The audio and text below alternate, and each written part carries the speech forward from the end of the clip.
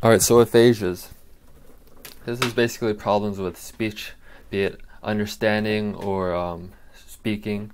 And I'm going to go through a couple of key concepts first.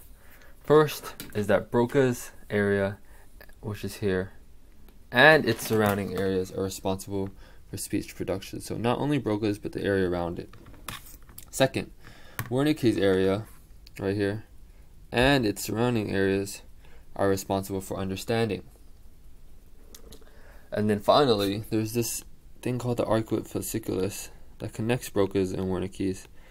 And both Broca's, Wernicke's, and the arcuate fasciculus are all responsible for repetition.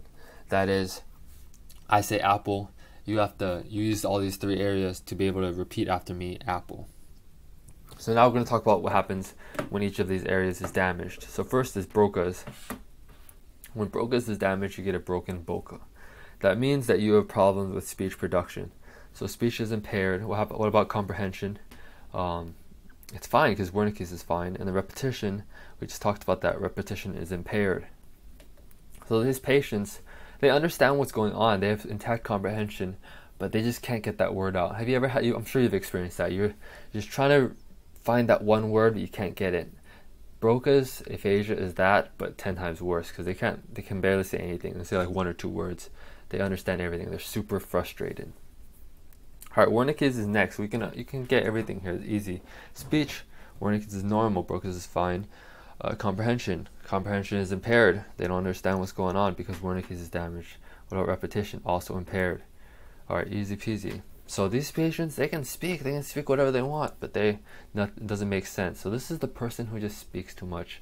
It's the guy that talks way too much and speaks nothing of substance. And this is even like 10 times worse, because what they're saying is word salad. They're saying apple, potato, play, pen, table, sad. That's all they're saying. It doesn't mean anything. Alright, next is conduction aphasia.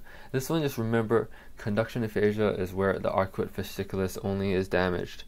Arcuate fasciculus conducts things between the Broca's and Wernicke's, and that's conduction aphasia when it's damaged. Speech and comprehension, where they're normal because Wernicke's and Broca's are fine, but repetition is impaired. Finally, global. This just makes sense. Come on, global is everything's hit. So Broca's, Wernicke's, arcuate. So obviously you're going to get defects in all of those. You're going to get speech, comprehension, repetition, impairment. Next, we're going to look at basically what happens when the areas around Broca's, so the areas around Wernicke's gets hit. So transcortical is when the area around Broca's is damaged, but Broca itself is spared. So what happens? What about speech? Remember, we said that the area around Broca's also is responsible for speech. So it's a similar thing as Broca's. Comprehension is fine. Repetition, though, is fine. That's the only difference from Broca's aphasia versus transcortical motor, is that repetition is intact in this case, because Broca's, Wernicke's, and arcuate are all fine. Transcortical sensory is similar. It's just basically the same thing as Wernicke's, except for the fact that repetition is fine, but then your comprehension is impaired. You got word salad still. Finally, transcortical mixed, the same thing as global. It's very similar. Only difference is Broca's, Wernicke's, arcuate's all fine, so your repetition is great. So great repetition here, impaired repetition on the rest. Other thing to note is the way I keep transcortical motor and transcortical sensory apart, is I just think that when you speak, you need all these muscles. You need muscles to move your mouth. It's like a motor mouth. Okay, so when you get damage in the motor area, you can't speak. So that's why transcortical motor is the one that's similar to Broca's. It has the broken Broca for both of them. Alright, that's it for aphasias.